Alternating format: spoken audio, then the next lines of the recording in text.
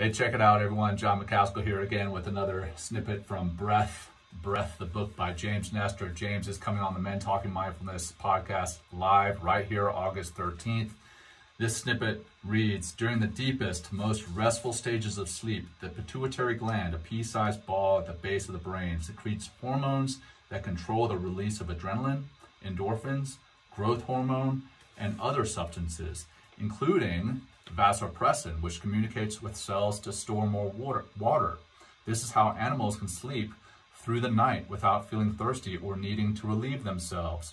But if the body has inadequate time in deep sleep, as it does when it experiences chronic sleep apnea, vasopressin won't be secreted normally.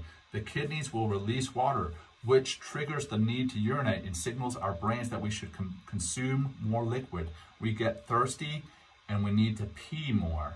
A lack of vasopressin explains not only my own irritable bladder, but the constant, seemingly unquenchable thirst I have every night. Again, a fascinating thing. Breathing through your nose can actually help with irritable bladder and keep you asleep longer without having to get up to pee. Who knew that?